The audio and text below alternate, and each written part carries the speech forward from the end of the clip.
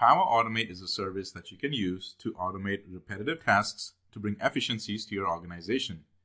You can use cloud flows, desktop flows, or business process flows. Cloud flows has three options. They are automated cloud flow, instant cloud flow, and scheduled cloud flow. Automated cloud flows creates an automation that is triggered by an event such as an arrival of an email from a specific person.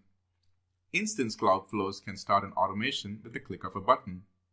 Scheduled cloud flows can start a scheduled automation such as a daily upload to SharePoint or a database.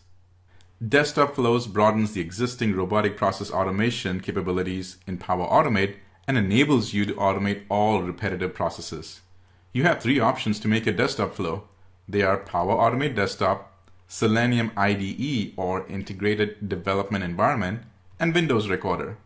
Power Automate Desktop allows you to enjoy a new and easy way to record your manual tasks and run them as automate flows.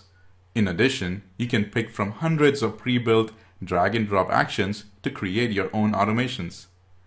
Selenium IDE allows you to use this open source tool to record web flows. Finally, Windows Record is used to create desktop flows.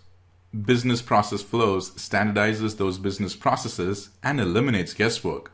This is accomplished by entering data consistently, following the same steps every single time.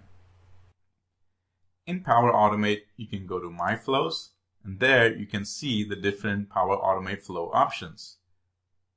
There's the cloud flows, the desktop flow, and the business process flows. You can also come to Create, and under the Start from Blank, you see the three options available as well. Let's take a look at a few examples.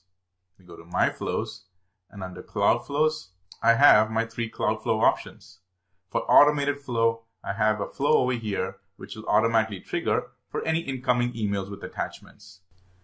For instant flow, I have a button one over here which will extract images from a PDF file that has been uploaded. And finally, for the schedule flow, I have a daily notification for a reservoir drainage. For the desktop flows, I have two options. One of them was built using the Windows Recorder, and the other one using the Power Automate Desktop, which is right here. Finally, in business process flows, we have a few examples over here which can also leverage the AI model.